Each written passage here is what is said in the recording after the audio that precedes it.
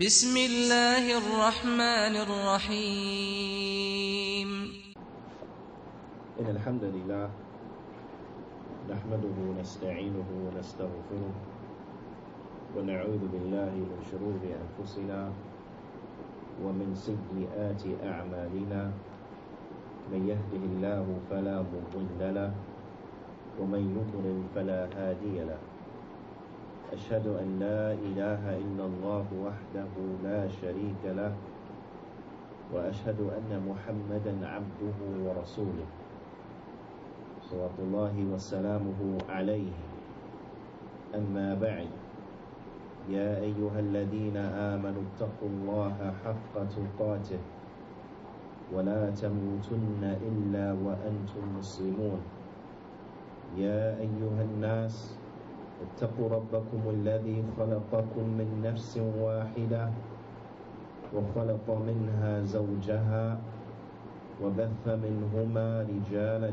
كثيرا ونساء واتقوا الله الذي تساءلون به والأرحام إن الله كان عليكم رقيبا يا أيها الذين آمنوا اتقوا الله وقولوا قولا سديدا يصلح لكم أعمالكم ويغفر لكم ذنوبكم ومن يطع الله ورسوله فقد فاز فوزا عظيما أما بعد فإن أصدق الحديث كتاب الله وأحسن الهدي هدي محمد صلى الله عليه وسلم وشر الأمور محدثاتها وكل محدثة بدعة وكل بدعة ضلالة وكل ضلالة في النار ثم أما بعد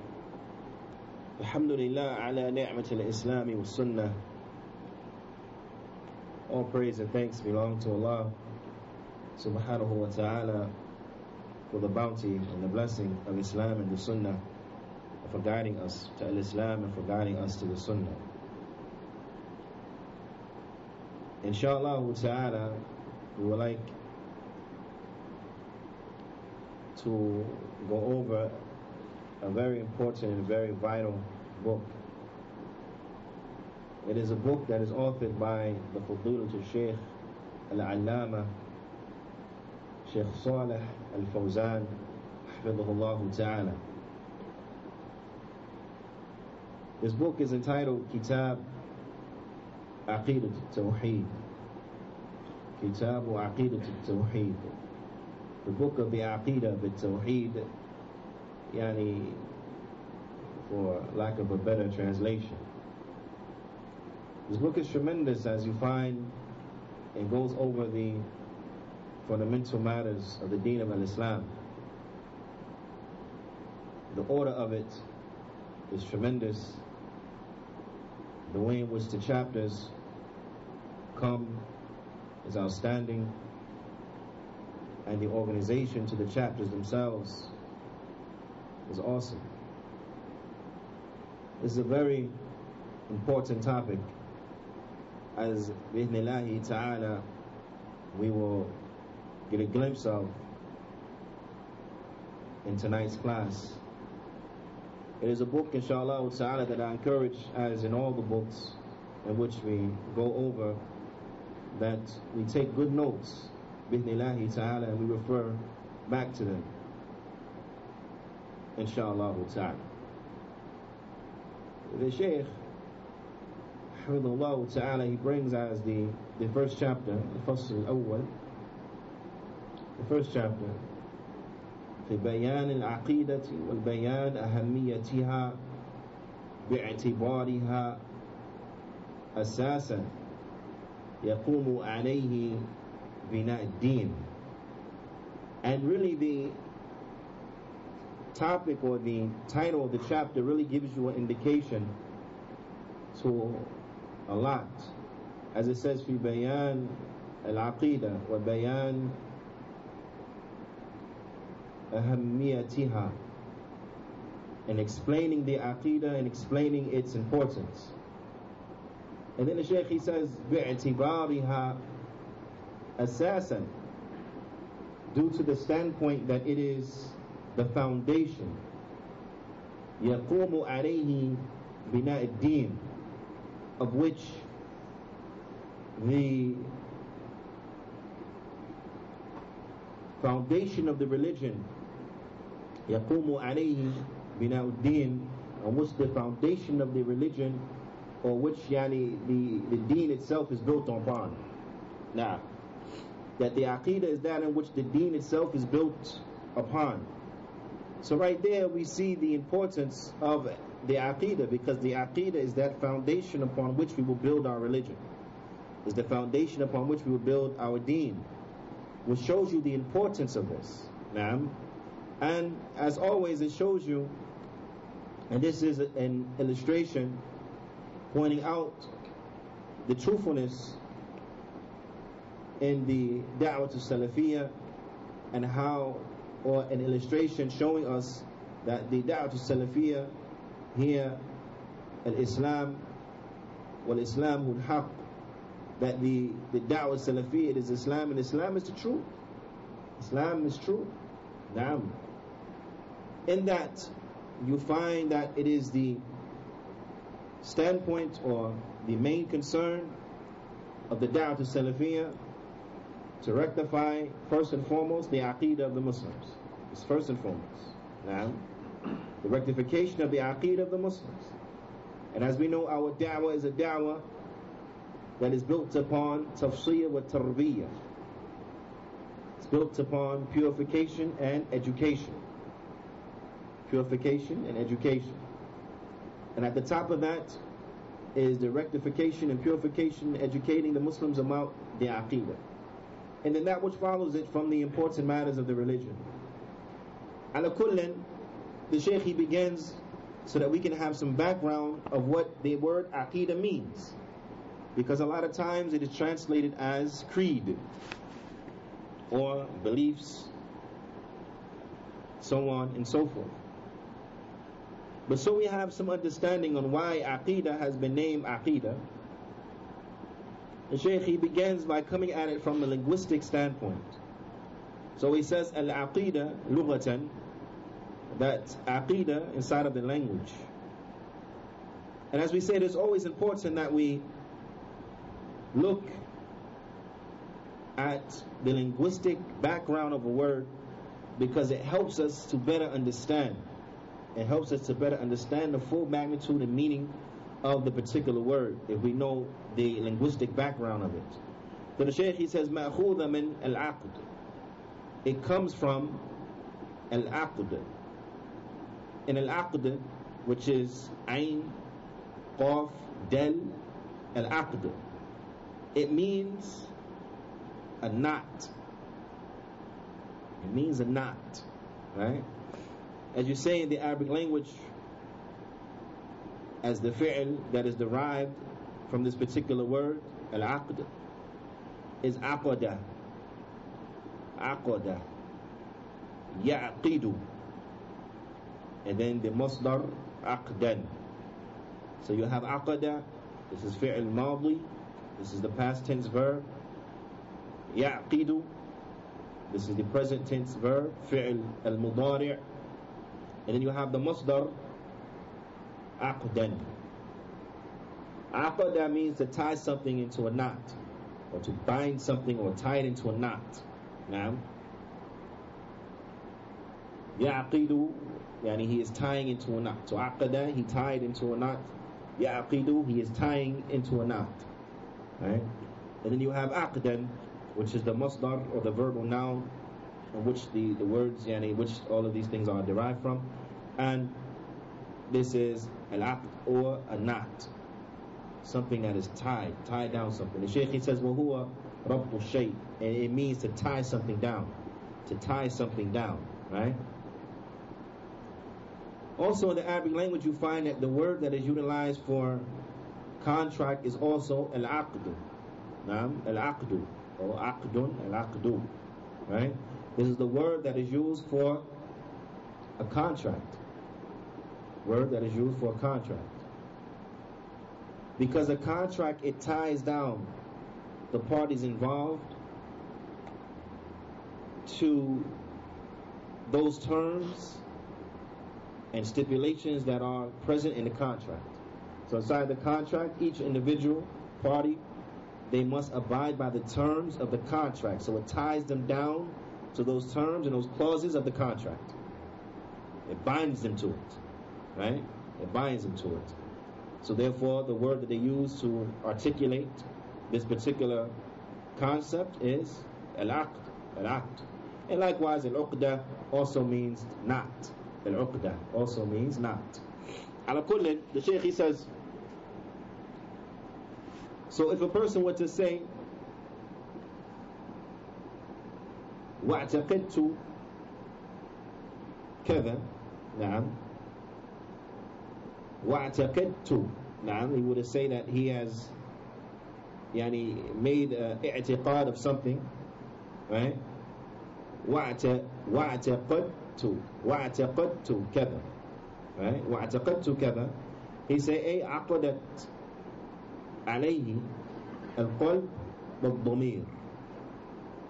If a person were to say that I have taken an i'tiqad, or I have i'tiqadtu this particular thing, then this means that his heart has, or is binded to it. It means that his heart is bound to this particular thing, right? His heart is bound to that particular thing. Does that make sense? Right? That makes sense? His heart is tied and linked to that particular thing. Well, aqidah, and aqidah, so now we come to the word al-aqidah. Al-aqidah, ma yadinu bihi al-insan. It is that which an individual he takes as a creed, that which he takes as a religion, that which someone believes in. Now, he takes it as a creed. Al-aqidah, it is that which a person will take as a creed, right? يقال له, it can be said about it, Aqeedatun hasanatun, that it is a creed that is good. It's a goodly creed, right? Aqeedah hasana. What is meant by Aqeedah hasana? A salima min ash-shak. It means that it is free from doubt. It is free from doubt. So you say Aqeedatun hasanatun, and this means this is a creed that is free from doubt. Something that an individual, he's certain about it. He's not shaky about it. He's not in doubt, right? He's not confused, but rather it's something he's certain. He's certain about this thing now, right? So we say a person has an aqidah, or a person, a man, he says, i'taqadtu kadha, then it's something he's firm about. His heart is attached to it, is tied to it, he's certain of it. He's not confused or he's wavery about it, but he's firm, he's sure. He's sure about this particular thing, right? Well, aqidah, amalul qalbi, and aqidah is an action of the heart. Then aqidah is an action of the heart. وهي إيمان القلب بالشيء, and it is the belief of the heart with regards to a particular thing. وتصديقه به, and it is the heart affirming and having an affirmation for this particular thing. So if a person, his aqidah is that which he is firm about and sure about and believes with a certainty inside of his heart. It is from the actions of the heart, right? All of this is a background of the word al-aqidah inside of the language. All this is from a linguistic standpoint and from the language. So we can see now, we can start to begin to see the connection of why aqidah is called aqidah. The Shaykh, he says, وَالْعَقِيدَةُ شَرْعًا, and aqidah shar'an, what is referred to is here al-iman billah وملائكته وكتبه ورسله ويوم الآخر والإيمان بالقدر خيره وشره. وتسمى هذه أركان الإيمان. He says, and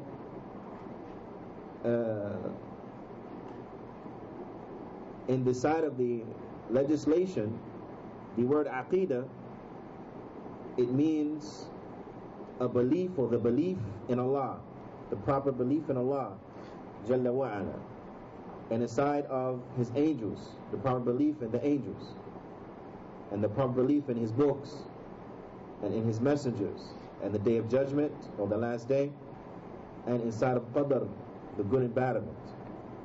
And these are also called the arkan of Iman. They're also called the pillars of faith. The pillars of faith.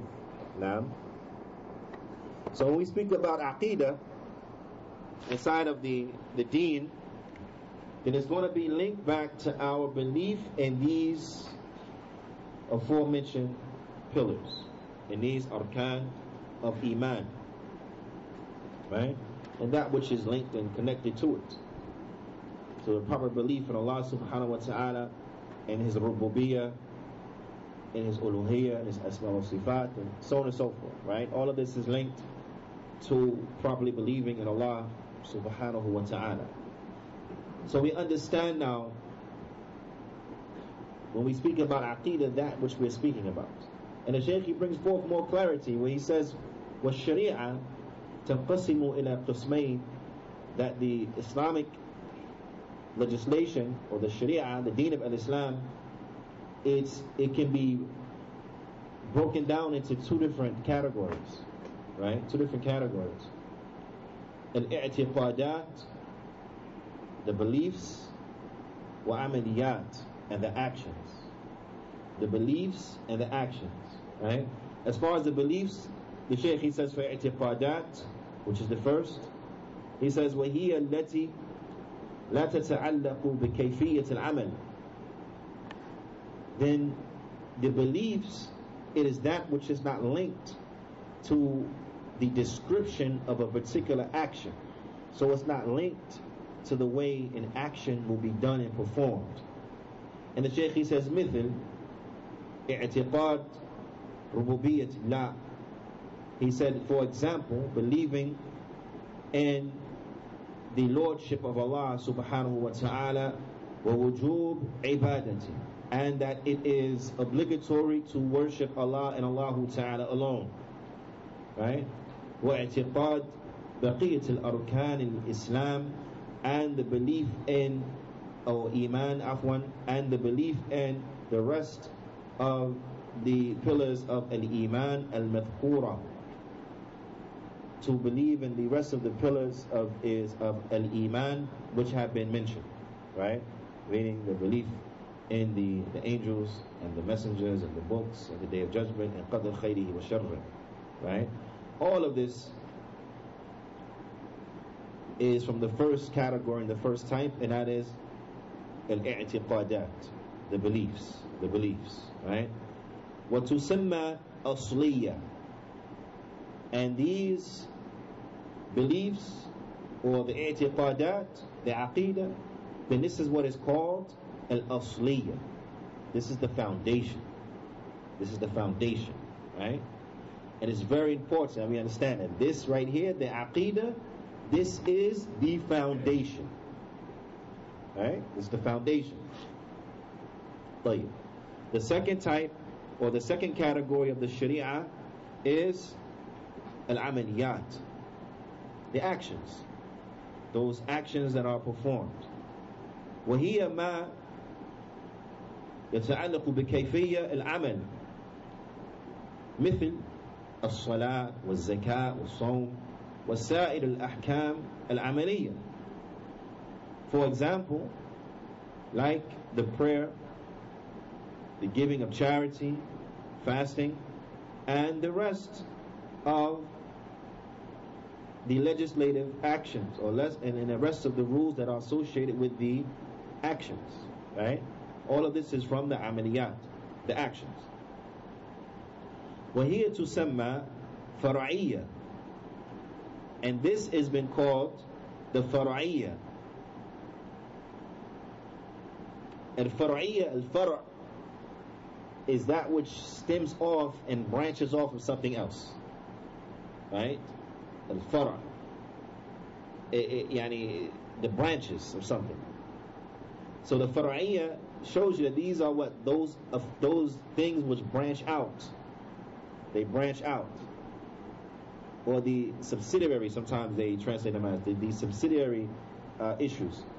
But here we understand why it is that which branches out, or that which stems from.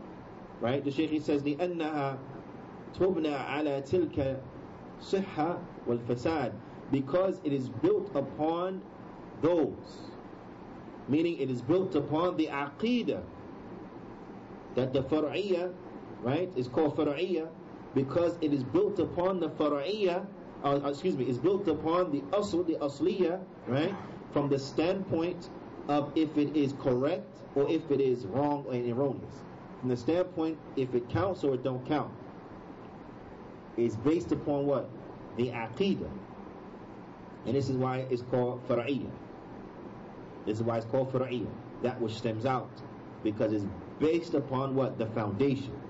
If the foundation is sound, then those actions are going to count. If that foundation is not correct, those actions are not going to count. They're not going to count. An example of this is clear. We're going to bring some adillah, right? But example of this is like what Abdullah ibn Umar, he said to those who were Qadariyah, as it comes in the first hadith of Sahih Muslim, hadith Jibreel. He told those individuals that what? With regards to the Qadariyah, he said, and know that even if they were to spend the like of the mountain of Uhud in gold, it would never be accepted from them until they believe in Qadar. So even if they came with a charity that was tremendous, because as we know, a mountain of any sort is a lot of gold, and a mountain of Uhud is a tremendous mountain. It's a very huge and big mountain, right? But even if they were to spend a great deal of charity, so much so that it equated to the weight of the mountain of Uhud in gold, it would never be accepted. Why? Because there was a problem with their Aqeedah. There was a problem with their origin, because they didn't believe in what? In Qadar. They didn't believe in Qadar, so it won't be accepted.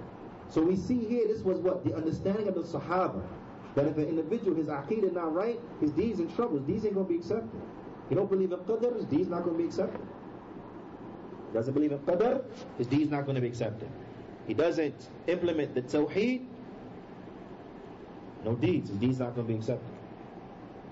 The Shaykh, he says, فَالْعَقِيدَةِ الصَّحِيحَةِ, the Aqeedah that is correct, هي الأساس, this is the foundation, الذي يقوم عليه الدين, of which the deen it is founded upon.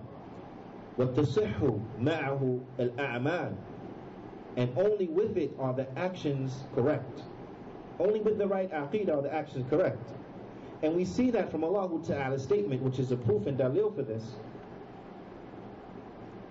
Also a proof and dalil for this is what we mentioned from the hadith of Jibreel, is that Allah Ta'ala's statement, فَمَنْ كَانَ يَرْجُو لِقَاءَ رَبِّهِ, and whoever is looking forward to the meeting with his Lord, فَلْيَعْمَلْ عَمَلًا صَالِحًا, then let him perform righteous good deeds, وَلَا يُشْرِكْ بِعِبَادَةِ رَبِّهِ أَحَدًا, then let him perform righteous good deeds and what? And not associate anything as partners with his Lord. And to not associate anything as partners with his Lord. So Allah subhanahu wa ta'ala is telling us here in this ayah, is teaching us here in this ayah, that the actions, if a person wants to bring forth righteous good deeds, that it has to be founded, it has to be built upon the sound creed, it has to be built upon Aqeedah. If it's not built upon the sound Aqeedah, if it's not built upon a Tawheed, then what?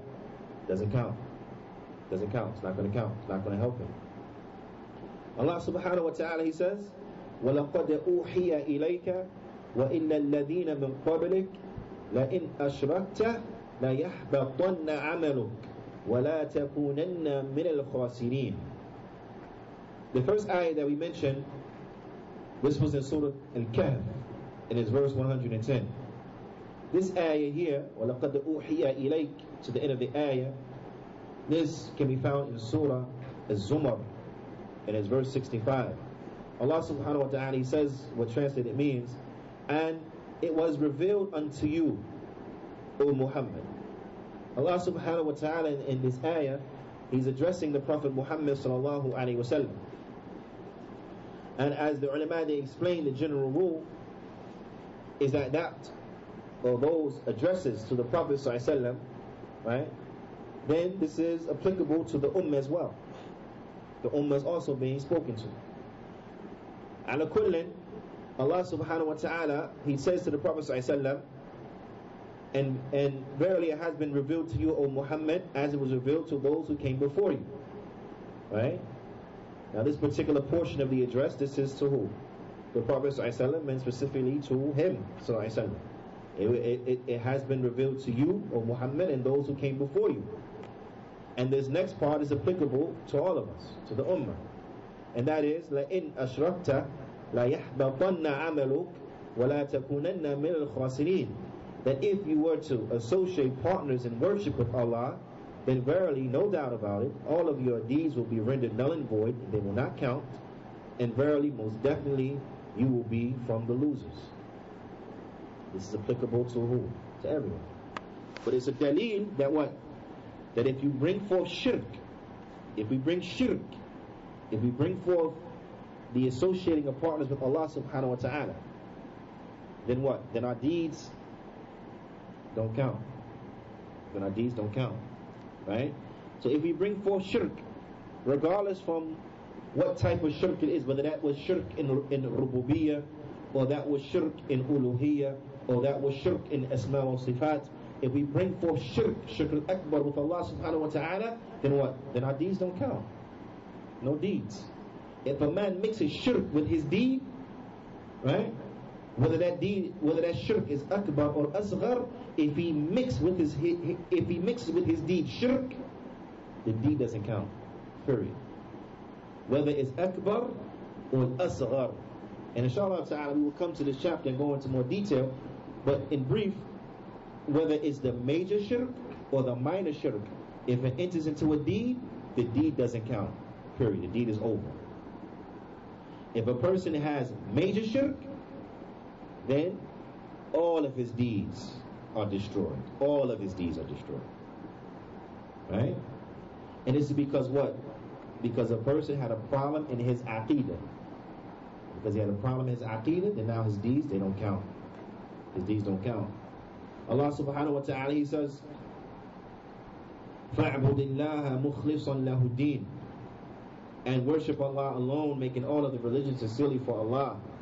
أَلَا لِلَّهِ الدِّينُ الْخَالِص, does not, is it not but for only Allah to have all the sincerity for the deen? Our sincerity is only for Allah subhanahu wa ta'ala. This is in Surah Az-Zumar as well, and it's verse number 2 and 3. Verse number 2 and 3. Right? So, Shaykh Fawzan, حفظه ta'ala, he says, فَدَلَّتْ هَذِهِ الْآيَاتِ الْكَرِيمَةِ وَمَا جَاءَ بِمَعَانِيهَا أو بما جاء بمعناها وهو كثير. He says, so these ayat and that which comes bearing its meaning, and they are a lot. على أن الأعمال لا تقبل إلا إذا كانت خالصة من الشرك. ومن ثم كان اهتمام الرسل صلوات الله وسلامه عليهم بإصلاح العقيدة أولا. He says, and from this standpoint, now that we have come to see that these ayat, they show us that the actions, they will not be accepted unless they are sincere and they are pure from shirk. The actions will not be accepted unless they are pure from shirk, polytheism. So from this standpoint, we see that that which was important for the messengers, alayhimu salatu wassalam, was the rectification of the aqeedah firstly. was to firstly rectify the Aqeedah. And when one contemplates and he reflects upon this, he realizes that this is the only way to do it. Why? One, this is what Allah subhanahu wa ta'ala teaches in the Qur'an. This is what the Prophet teaches in the Sunnah. This is what all the prophets and messengers were upon. They rectify the people's Aqeedah first. Right? So we have our proofs from the Qur'an, the Sunnah, and the way of the Salaf. And that's enough for us. It's enough for us. Right? For the person upon the truth, one proof is enough. One proof is enough. For a person upon bid'ah, you could bring him hundreds and hundreds of proof, and he is not enough. He want more. Yeah, but what about? What do you mean by what about? What's your proof? You know, you ever make someone like this, you bring him an ayah, you bring him a hadith, right? It's a clear proof. Yeah, but what about this? What about this? What do you mean what about this? What about that? This and that does not remove the fact that the proof has already been established. Look, the proof is there, it's clear, you can't do it. What about under certain circumstances? No, the proof says you can't do it. So you can't do it. Or the proof says you must do this. So you must do it. That's it. But what about if the proof says you must do it? Right? Like a person may come in, you bring a person, the hadith of the Prophet ﷺ where he says, وَمَا تَحْتَ كَعْبَيْنِ فَفِي النَّارِ أو كما قال النبي صلى الله عليه وسلم. And whatever is under the ankles is in the fire. Right? Showing us that isbal is haram. Having your garments below your ankles is haram. When a person come and say, but what if I have a job interview? Right? But what if I have a job interview and I have to go in there, I got to put my suit on and so on and so forth, and it's really, really important because I've been out of work for a long time, the economy is bad, and it's really, really important to have a good impression and so on and so forth. So could I just, in this circumstance, out of this, very serious situation, quote unquote, or out of necessity, can I just go, let it be below my ankles? He said, but I gave you the proof. The proof is there. There's no going around it. Yeah. But one of the guys online in the group asked the sheikh. He said it's okay. Yeah, Salaam. I gave you the proof. What do you mean? You went online, asked the sheikh, and he said, "Oh, it's fine." Right? And people start playing games like this. Oh. But what about this? Oh. What about that? Yeah, Salaam. They come and they say, but Allah says He doesn't put a burden upon a person that can't bear. Ya Salaam. And you cutting your garment so it falls above your ankles. This is not a burden that's beyond your scope. It's not hard. If it's too hard for you to cut, give it to someone else and they cut it. If you don't know how to sew, someone else know how to sew. It's not that difficult. Right? It's really not that hard. But people try to bring things like that. Allah doesn't put a burden on the soul that it can't bear. That's true. But it doesn't remove the fact that you have to keep your pants above your ankles. Right? A sister may come and say, but I gotta work, I gotta feed my family, this and that, so I can't wear it, I can't cover. Allah don't burden the soul more than it can bear. Are you kidding me? Allah Ta'ala says it's wajib for you to cover. It's not a burden for you to cover. Not a burden. And how do we know it's not a burden? Because Allah made it wajib, and Allah says there's a place of burden upon the soul it can't bear. So the verse that you use is actually against you. The fact that Allah made it wajib, we know you can do it. We know you can do it. You see? Ala kullin, you find people try to wiggle around like this. But this is not from our way. It's not from our way. Ala kullin, for the one who's upon Sunnah, the Salafy, it's clear. You bring a proof come, khalas, that's enough for us. Right? But if an individual, even if he was to look at this from rationally, right, intellectually, he'll look at this standpoint. Of course, the first thing that the prophets and messengers will concentrate on is the Aqeedah. Why?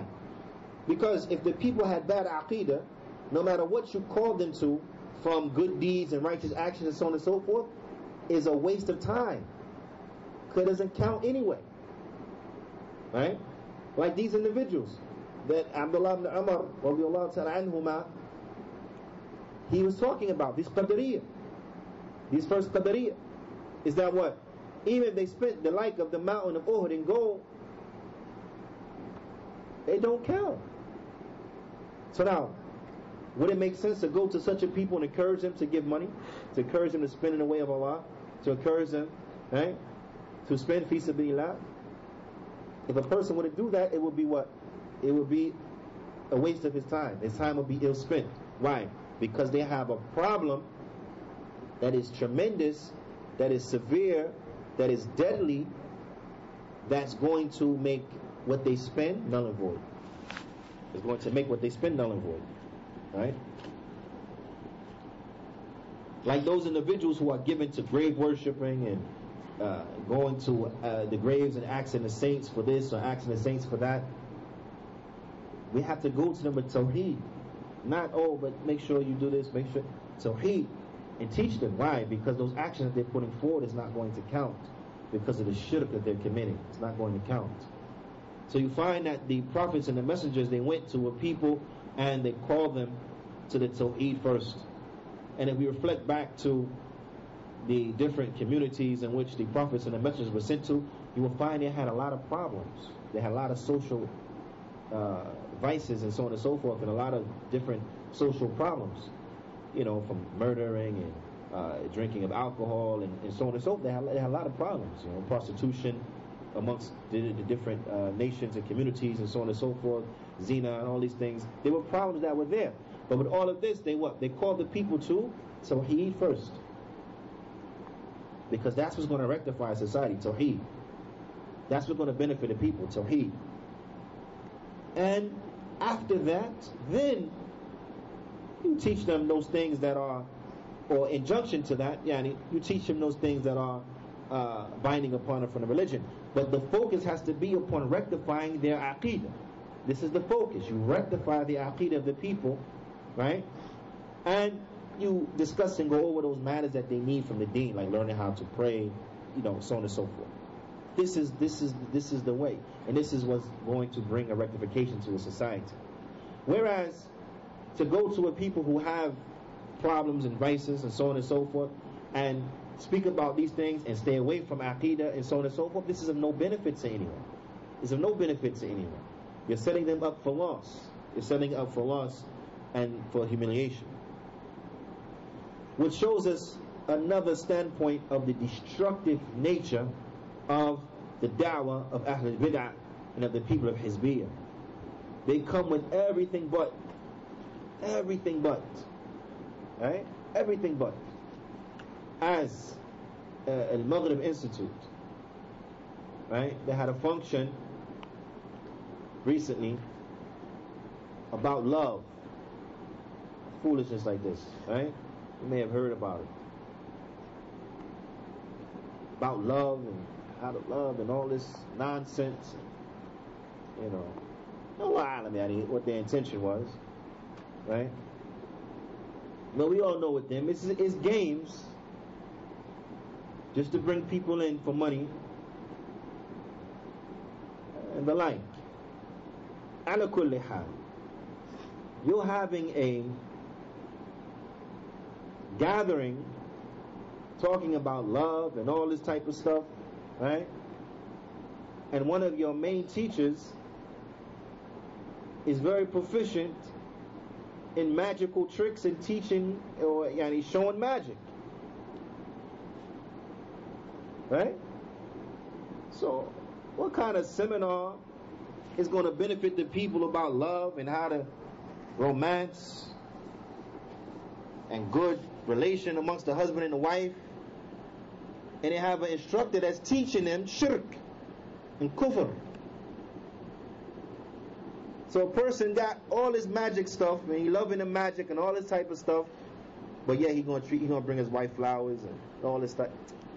What benefit is that for them, for real? None. No benefit. And you have these evil things going on.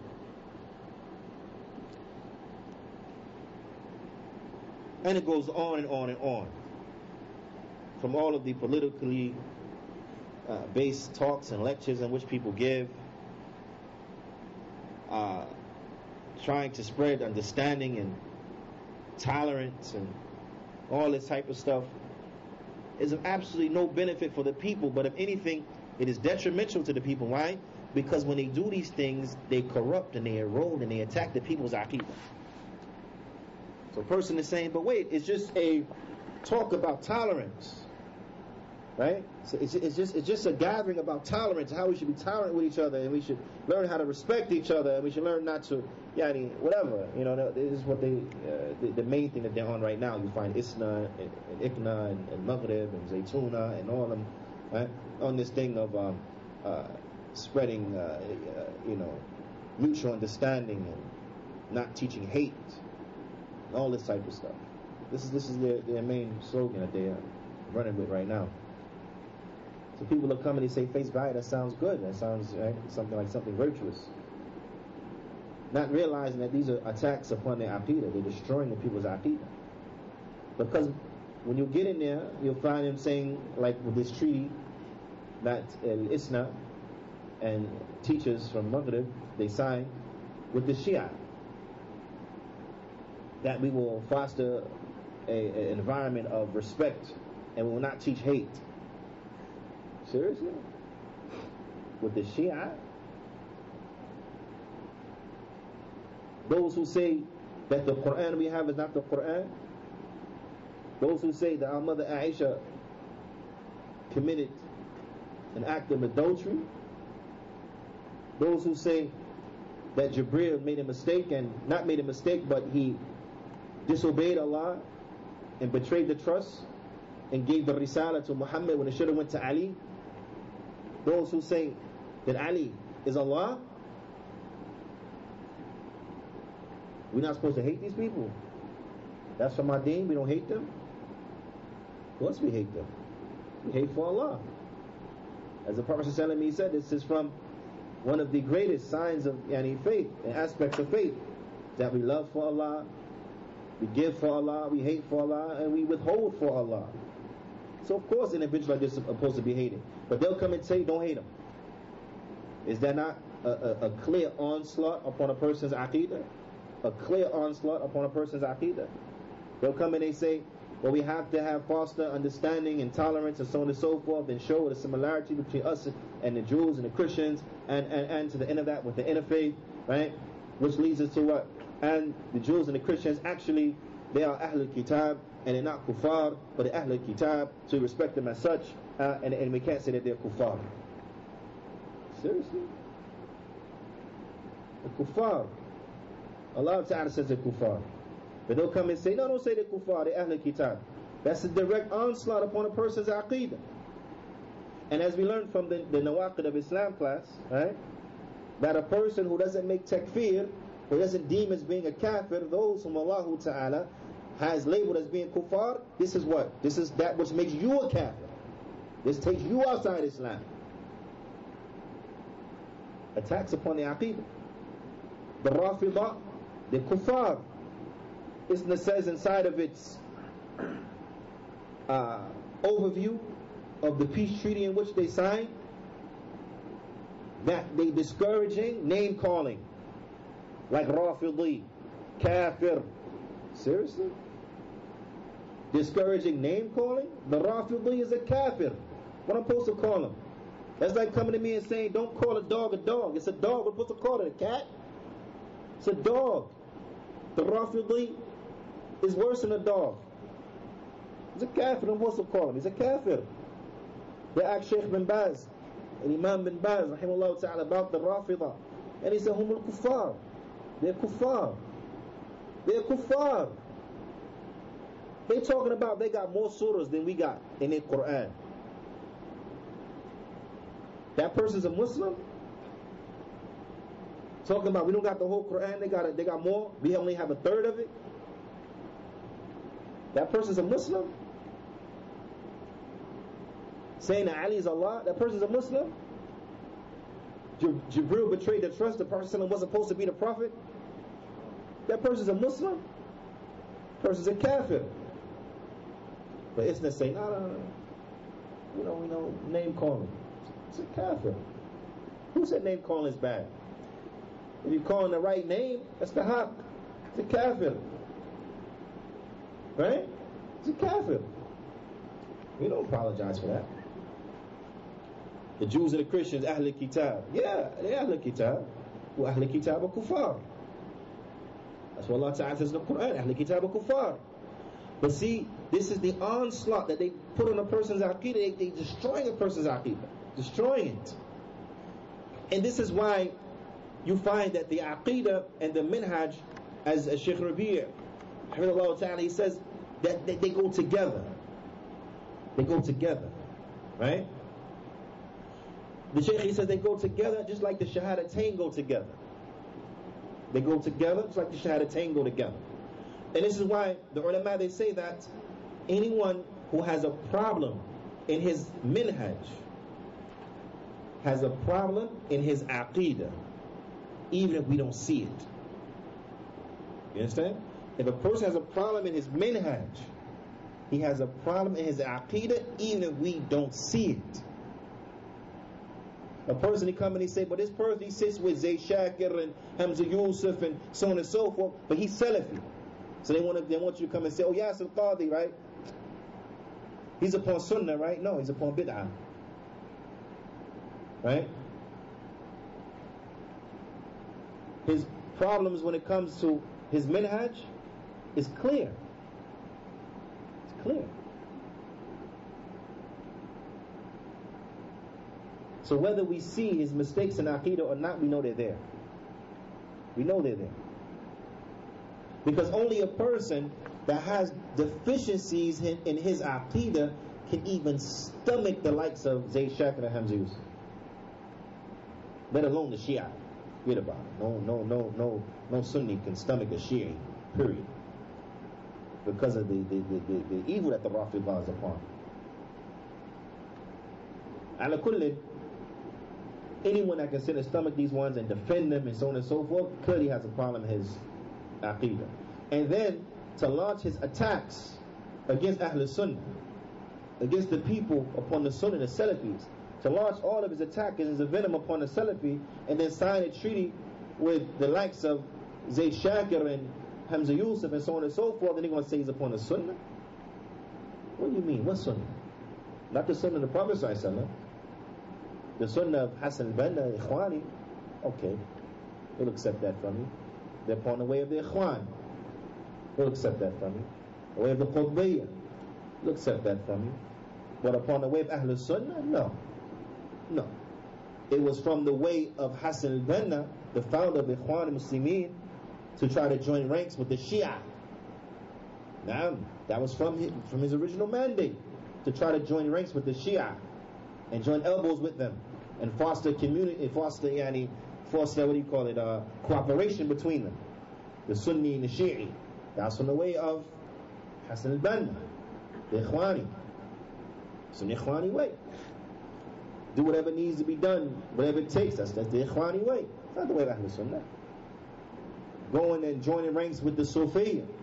That's the Ikhwani way. That was the way of Hassan al-Banna. Sufi. That's the Ikhwani way. It's not the way of Ahl Sunnah. So no, they're not upon the Sunnah. Not the Sunnah of Mustafa sallallahu alaihi wasallam. The Sunnah of the Ikhwan, okay, we'll accept that from you. The Sunnah of the Prophet sallallahu alaihi wasallam, no way. No way. Now, ala kullin, this is just another illustration to show you how these individuals are very destructive. They beautify falsehood. And this is the way of shaitan.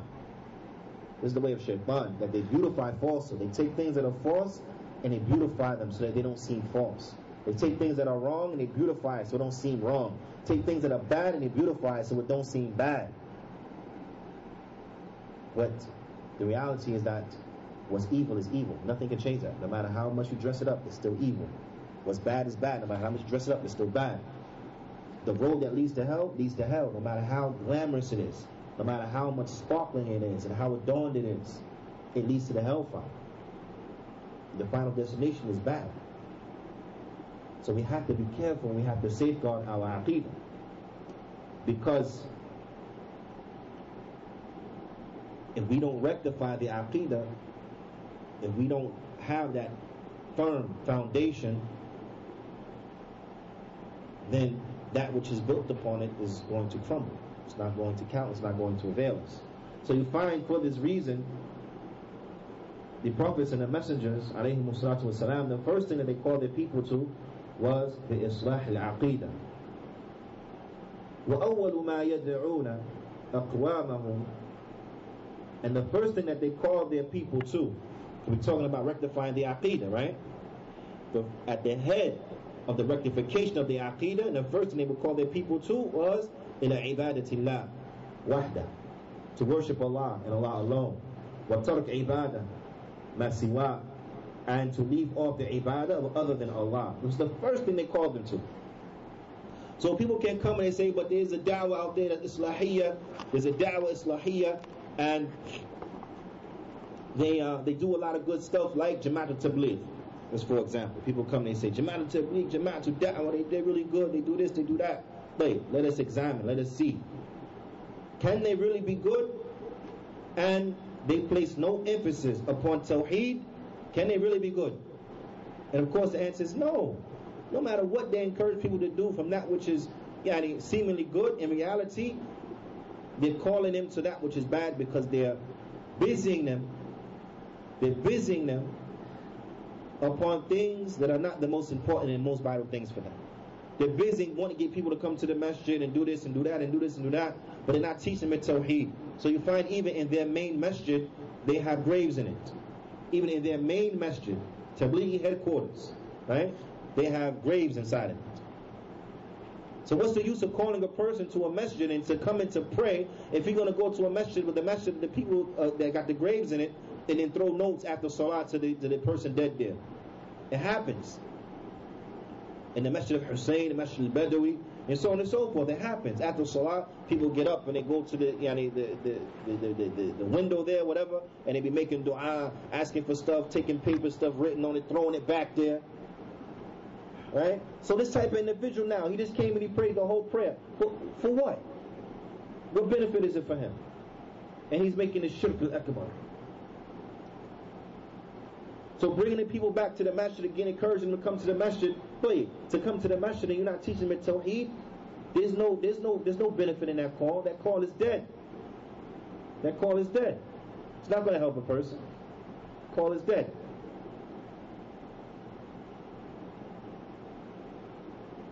So let us weigh that now. The way of the Tabligh and the way of the Rusul. Allah Ta'ala says about the prophets and the messenger, Allah Ta'ala says, وَلَقَدْ بَعَثْنَا فِي كُلِّ أُمَّةٍ رَسُولًا أَنْ اعْبُدُوا اللَّهَ وَاجْتَنِبُوا الطَّاغُوتَ. And we sent to every nation a messenger proclaiming, worship Allah alone and stay away from the idols. This was the call, this was the da'wah of the messengers. Right? And we know the da'wah of the messengers is true. Is this what we see the Tabligh upon? No. This is not what we see them upon. We don't see them calling to Tawheed and warning against shirk. We don't see that. So therefore we know, we understand that what? The da'wah of the Tabligh is what? Is a da'wah that is destructive, is harmful, is evil. It's a da'wah that is upon bid'ah. So it's a da'wah that's bad. It can never be good, ever. There's a Tablighi. You know how they come around in groups, right? 3 times, something like this. One time we were talking with him, and he was like the main one, I guess, whatever. The main guy, because you know they have like cronies, and then one guy is like the main guy. So we sorted it out and got to the main guy, right? Got to the main guy, and the main guy is not necessarily always the guy that talk, because they don't care. Sometimes a person could be Muslim just that same day. They be telling him give da'wah to somebody, right? So not necessarily the guys that talk. But anyway, he was able to get to the main guy. So I asked the main guy, how long you been with Tabligh? He told me at the time, I forget how many years. It was a long time. It was years, right? He said, been with Tabligh for years. I said, okay. I said, can I ask you a question? He said, sure. I said, what is the meaning of La ilaha illallah? You've been with Tabligh all this time. You out here giving da'wah, going door to door, stuff like this, right? Ma ma'na La ilaha illallah. What is the meaning of La ilaha illallah? The main guy started looking at the other 2 guys. Right? Well, you know what it means, right? I'm asking you a question. What is the meaning of La ilaha illallah? Start looking around, fidgeting, start trying to give me fluff talk. trying talking around it. I said, look, just tell me the meaning. Like you're saying all this stuff, just tell me the meaning. Well, every Muslim knows this, isn't it? All right, well, you tell me the meaning then. You've been with the tabligh all this time, all these years. Tell me the meaning. He said, I don't know. Alhamdulillah, with some Salafis there, a group of us, right? Look at the Salafis, everybody can tell you the meaning. Everybody. Right? So we told him, he said, okay, well, alhamdulillah, let us teach you. The meaning of La ilaha illallah, La ma'buda bihaqqin illallah. Nothing has a right person of truth except Allah. And the dalil is Allah Ta'ala's statement. That is because Allah Ta'ala is the truth, and that which is called upon other than Him is false. Dalil, La ilaha illallah, La ma'buda bihaqqin illallah. Right? And stuff like this.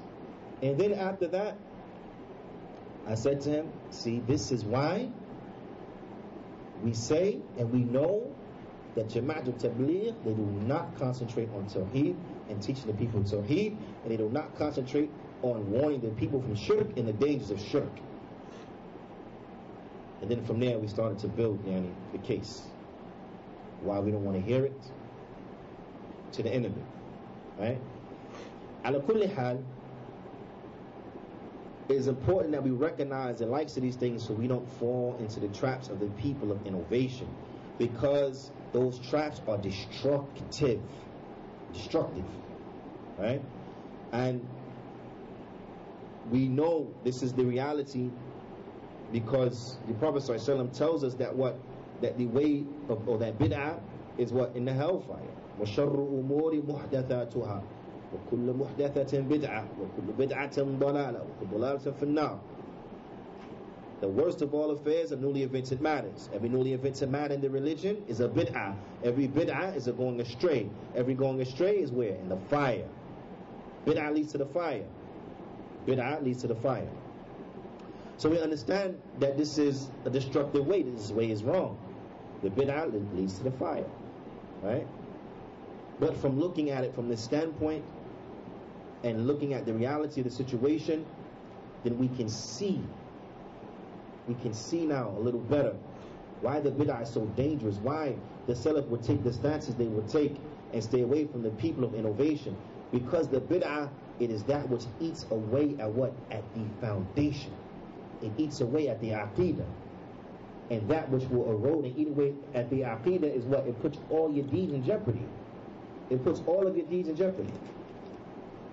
It is that which will result in the fire. This is why they are so dangerous. This is why Ahlul Sunnah is so staunch and serious with regards to the likes of these individuals. Ala kullin, the Shaykh, he says, وَكُلُّ الرَّسُولِ يَقُولُ أَوَّلْ مَا يُخَاطِبْ قَوْمَهُ.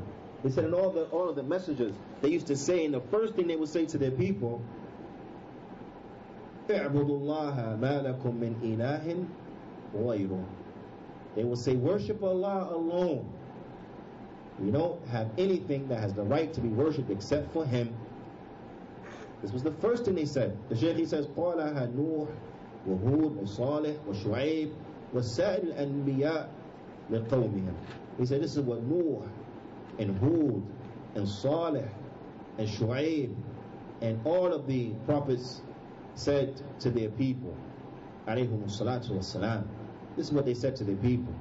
وَقَدْ بَقِيَ النَّبِيُّ صلى الله عليه وسلم في مكة بعد البعثة 13 عام يدعو الناس إلى التوحيد. He said, and the Prophet Muhammad صلى الله عليه وسلم, and the Prophet صلى الله عليه وسلم, he stayed in Mecca for 13 years calling the people to Tawheed وإصلاح العقيدة, and rectifying their عقيدة, لأنها الأساس الذي يقوم عليه بناء الدين, because this is the foundation, the aqidah is the foundation upon which the structure of the deen is built, upon which the structure of the deen is built. Now, وقد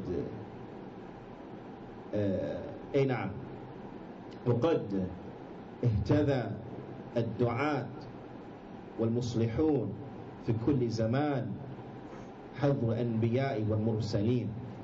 And due to this, you find that those callers and those rectifiers and reformers, or those who brought rectification, right, they imitated the prophets and the messengers in every time.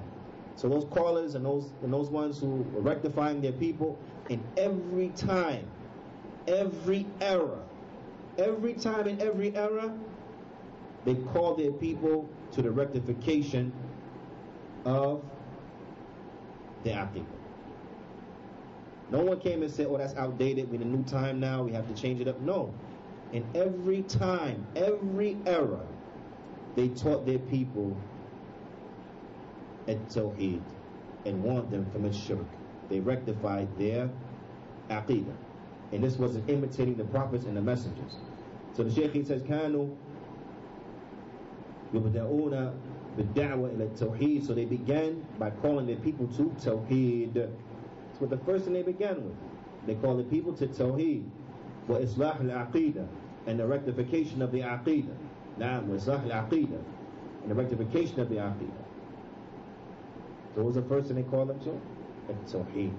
نعم, وإصلاح العقيدة, and rectification of the Aqeedah. ثم, then after that, then they went on to, and the Shaykh, he says, يعني بعد ذلك إلى أمر إلى الأمر ببقية أوامر الدين. Then after that, they went on to command them with the rest of the commands of the deen. After that, they went on to command them to the rest of the commands of the deen. Now, and this is the way. So when we look, especially in this YouTube era, internet age, and so on and so forth, if we want to look and see if a person or some signs that an individual is upon that which is correct, then we look to their da'wah. Is it a da'wah that concentrates upon Tawheed and the rectification of the Aqeedah, warning the people from the shirk, and so on and so forth? Or is it a da'wah that keeps you motivated politically and deals with political this and this government that and that ruler this and so on and so forth? And we find the likes of this, then we know that this is not an individual that we need to be listening to, and so on and so forth. Now, and this is in general. And meaning that if a person ever gets brought and you don't know who he is and he's brought to your attention or whatever, and you see all he's talking about is politics this and politics that and this rule of this and that rule of that and so on and so forth, and you understand this person is what? From the way of the Khawarij and so on and so forth, or he's talking to the likes of this interfaith, supporting and venerating the ways of intellectualism and so on and so forth, then we know this person is not upon the way of the prophets and the messengers, because he has no concern for the Tawheed. He has no concern for the Tawheed and the rectification of the Aqeedah. Or those individuals who come and they say to you, we're not going to speak about anything that is controversial. We're not going to speak about anything that is may cause division amongst the Muslims. So we're not going to talk about the affairs of creed, because Aqeedah separates the Muslims. We're not going to talk about Tawheed, because Tawheed causes separation. So Ahlul Bid'ah, they say that Tawheed separates the people. Aqeedah separates the people. So we're not going to talk about it. We don't want to separate the people. So as we hear that, then we know what? This person is upon misguidance. He's upon a way that's other than the way of the prophets and the messengers. Now, and ala kullin, as Shaykh al-Bani, he said that it separates the people. It separates them in a good way. It distinguishes those who are upon the truth from those who are upon what? Falsehood. So that's good. We don't argue about that. It separates those who are upon Tawheed from those who are upon shirk. That's good. We don't argue about that, because this is what? That's the prophetic way. The Prophet ﷺ, as those malaika, they described him in that hadith. They said, وَهُوَ فَرَّقَ بَيْنَ النَّاسِ, and he divides the people. He, meaning he, Muhammad ﷺ, the angels, they said about the Prophet ﷺ, and he separates between the people. Meaning what? He separates the believer from those who don't believe. Separates the one upon Tawheed from the one upon what? Shirk.